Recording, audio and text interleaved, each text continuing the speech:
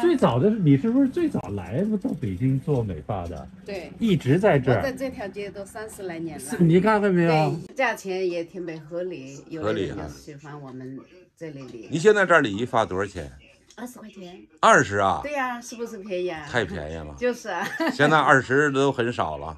大家好，我是紫禁城下的胡同。在走访胡同时呢，遇见了这位温州大姐。大姐呢，在北京干美发，一干就是30年。30年见证了北京的发展。当年北京许多地方都有温州发廊和广州发廊。当年呢，像一股春风，改变了人们美发的意识。大姐呢，由当年的小姑娘，也变成了如今的老大姐。您是温州的？对。哦，温州发廊啊？对。您这房里是他们的？都是他们的。哦。都是他们的哈。对。你看看，啊。这是您这是为人做贡献了。最早的你是不是最早来到北京做美发的？对，一直在这儿。我在这条街都30来年了。你看看没有？30多年了都。30多年了，一直是在这家吗？没有，以前在前面。哦，因为我印象当中哈，过去最早的都叫温州美发、温州发廊嘛。但是慢慢的都退了。对，因为我们以前在这边干的一般老百姓理发吧。他特别喜欢我给他理发，价钱我们也不高，所以我们那时候回家了。后来散热能进来吗？没关系，反正你没活，你别那个。没活跟你聊一下，没事啊。因为那个旭区他们都需要我在这里，他说这条街需要一个一般的理发店。哦，所以我们那时候不干了，后来旭区人说你就干吧。哦，还继续干，一直就继续干着的。那您那会儿还小姑娘呢？对呀，从年轻是不是啊？小姑娘现在变老太太了，是吧？别拍我。不是记录下，见证了这条胡同的变化了，等于说你在这30多年。对，那是变化比以前好多了，是吧？以前不行哈。以前反正乱一点呗，现在就是重新弄一下，规则一下哈。像这样的房，他都给他。国家都给整理一下，都整理了，就好多了。您今年有50吗？我今年58了，显年轻啊！哎呦，哪有啊，显年轻。那你等于说，孩子在北京上学呀，什么都留在北京？没有，我孩子都在老家上班，因为我们干这个吧，就是，时间长了嘛，他们。学区啊，这个街道的人啊，都认识了，都认识了，你就干呗，熟悉。因为我待着吧，感觉现在还有一点早，是吧？这么年龄，要不干吧，必须为了生活，那必须得占一点。所以老店呢，我们房东他们人也挺好的，他说你就干吧，这个有的时候我们不在，礼拜天还可以给我看看，有什么事可以就给他那个。都比较熟悉了，哎，都比较熟悉了。几个孩子呢？我家一个啊，就一个哈。对。现在有多大了？结婚了。结婚了都。是不是都抱孙子了？那快了。快了。要抱孙子就不干了。哎呦，真好啊！你看，您把这个青春全献给北京了。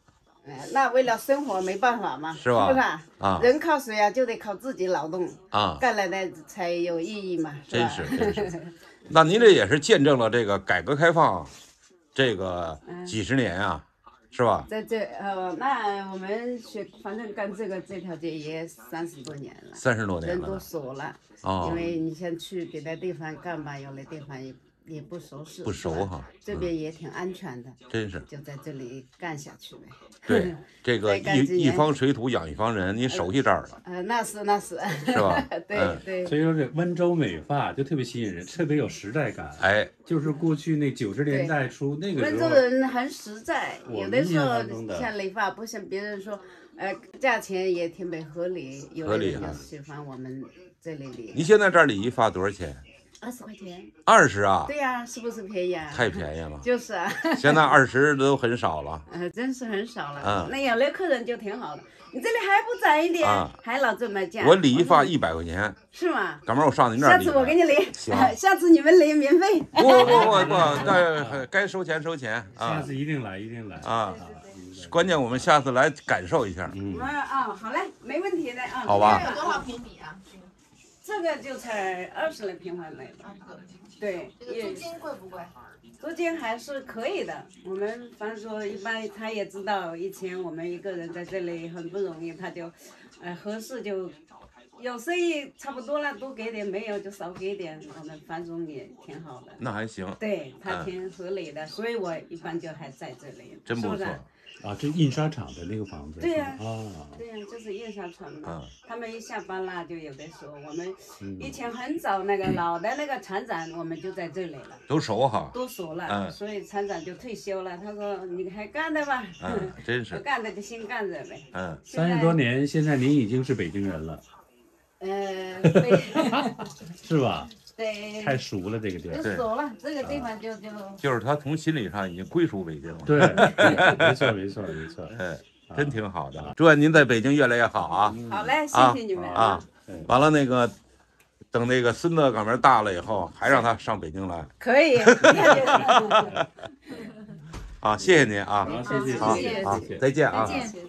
阿姨，你这个那么时间长，就给我拍这个啊！你看看这虽然有点陈旧，但是它是一个时代的记忆，是吧？好，再见啊！谢谢，再见。